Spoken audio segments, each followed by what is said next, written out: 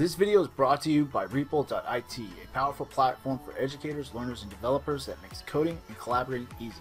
Use the name Sean Pritchard in the link below to sign up today and start programming in your browser.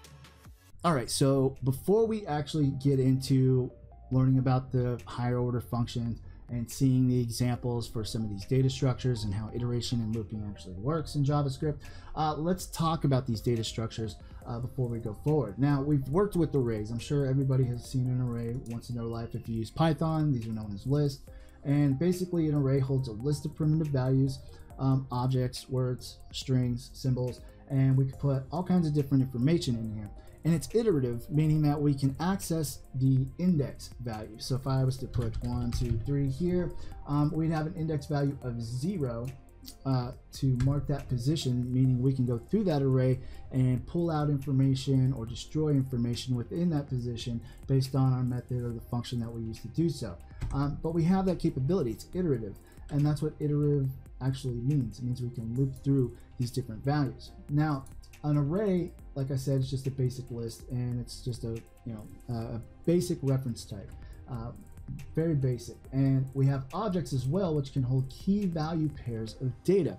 Now, unlike the array, we cannot iterate through an object, and an object is limited to only having numbers, strings, or symbols as a key. That means I can't put another object here as a key value pair for this. I can't use a key right here that is another object. We are limited to what we can do with this object because of its construct. And therefore we have these other data structures which help us to do these things. And one of these is called a map. A map is ordered and iterable. It is a data structure which helps us in storing data in the form of key value pairs. And we can put any type of data as a map, meaning we can put objects as a key, we can use arrays as a key, or we can use numbers, strings, symbols, anything. Think of it as like a super object, and we can use it for basically anything. And I'll discuss with you later actually where this is applicable in programming. But for now, just know that we can put any type of value or reference as a key value for a map. But it does have a couple limitations, is that we are actually storing values, whether it's an object, an array, a number, directly in memory. And because of this, we are prone to memory leaks. And we'll discuss that later as well. But just know that we have another construct called the WEAKMAP, which is a data structure that is exactly like the map, except it has garbage collection capabilities and holds a weak reference to the actual values of the map that we have, whether it's an object or an array or anything, and we point over to the values as opposed to directly working with the values inside of the memory. And this helps prevent memory leaks, and I'm going to show you some examples of how this is held in memory. We're going to actually look, and I'm going to show you how the values differentiate between the memory.